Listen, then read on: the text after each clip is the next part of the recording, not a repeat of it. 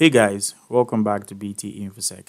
My name is BT and I'm going to be taking you through the installation of Splunk. Today's video, I'm going to be looking into downloading Splunk and taking you through the step-by-step you need to take to install Splunk. So first and foremost, you have to open an account with Splunk, which I did already. Then you go over to the products and you go to free trials and downloads.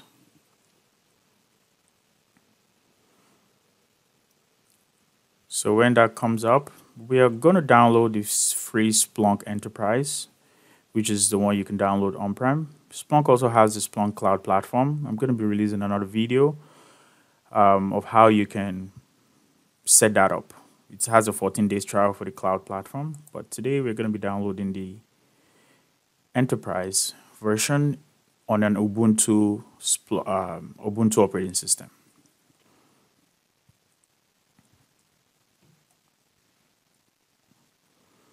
So this is coming up right now. There are different ways of how you can download this. You can either download this just by clicking the download button.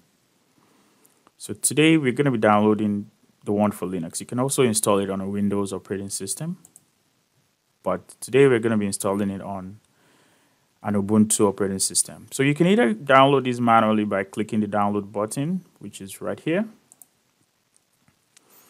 The second way you can download this is by running it on a command line. So today I want to run it on a command line. That's what I want to do today.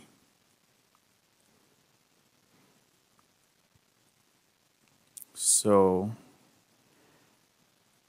it's going to ask me if I want to save it. That's the one I click on download. I'm going to click cancel on that. So just ask me that right now. I'm going to click cancel.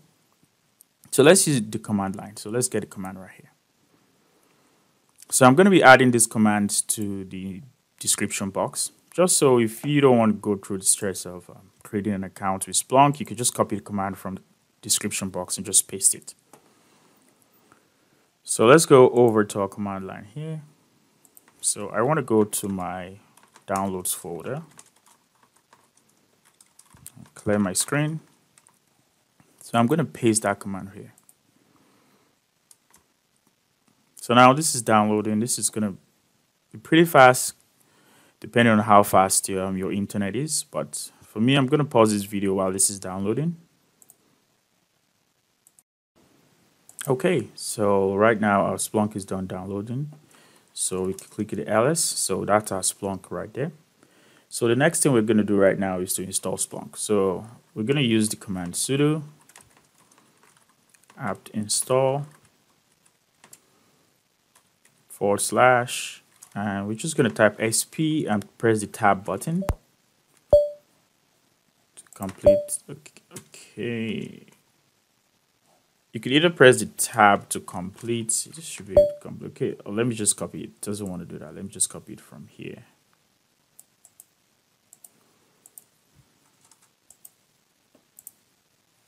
Oh, if I can spell install. Okay. Sorry about that, guys. That was my mistake. So now I'm clicking on this to install.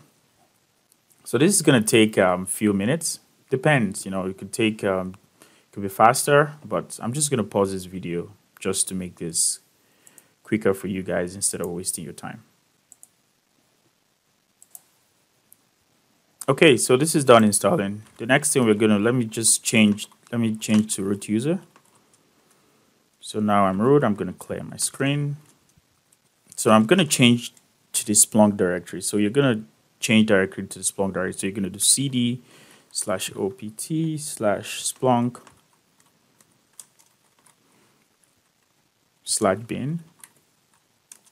So now that we're right here, so the next thing we want to do is to accept the Splunk license.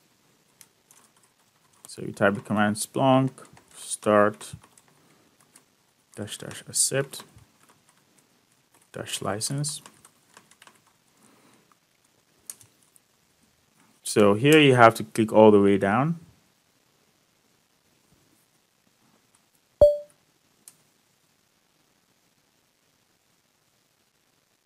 This might take some time, so I'm just going to pause the video. Okay, so I just kept on pressing enter and I forgot that it's already done accepting the license, so I'm going to click yes. So it says create a Splunk username. So I'm going to make my BT infosec. And you're going to put a password you can remember. So I'm going to put my password.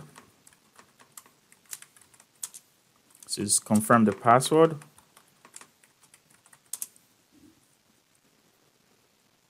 Okay, so it's going to run the necessary prerequisites. And when it's done, it's going to say it's going to start up the web server. So that's going to take some time also, like maybe a few seconds or maybe a few minutes, depending on how fast that can start. But I'm going to pause the video again just to wait while that is done. Okay, so this waiting for the web server took a few minutes. But sometimes you might get this error. So it says warning, web interface does not seem to be available. So sometimes the reason why this occurs is if maybe Splunk is not able to start automatically. So all you need to do is just run this command. Splunk start. Sometimes it works automatically, sometimes it doesn't. But we're just going to run this command. And it's going to run it all over again, but this time it's going to start Splunk. So this most likely is going to be faster. So I'm not going to pause the video, I'm going to wait. This is most likely going to be faster. So now it's starting Splunk and it's going to give us a web interface.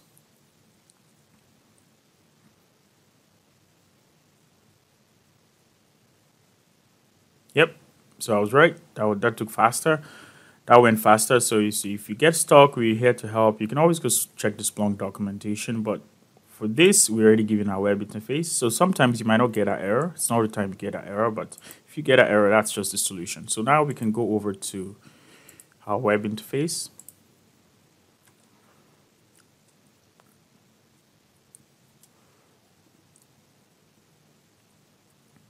So now you can use what it gave you, or alternatively, you can use 127.0.0.1 and go port 8000. You can also use that to access Splunk because it's calling back to the itself. So it's the same thing. So you can either use this or you can use the one that was given from the command line, which is the name of your virtual machine. So now you're going to log in with the username you created.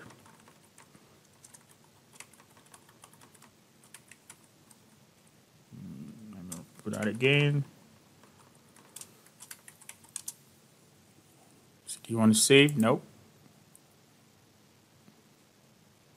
Okay, and that is our Splunk running.